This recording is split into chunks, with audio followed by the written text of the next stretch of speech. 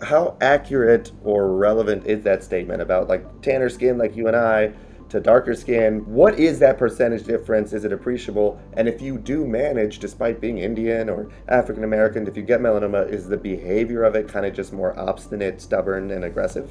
So, in terms of the behavior, it seems to be similar stage for stage and mutation by mutation, but in darker complected individuals, because sometimes the awareness is less, Mm. melanoma is not detected as early as in fair-skinned individuals in terms of physicians looking for it, especially looking for it in hard to find areas such as between the toes, and skin folds, things like that. So, and melanoma, a high percentage of it is related to UV radiation exposure, and the more melanin our skin has, which is with the darker complexion, the more natural protection we have from getting blistering sunburns. But anybody can get sunburns, and so blistering sunburn is really the DNA damage that many decades later leads to melanoma. Ah. So melanoma can occur in every racial ethnic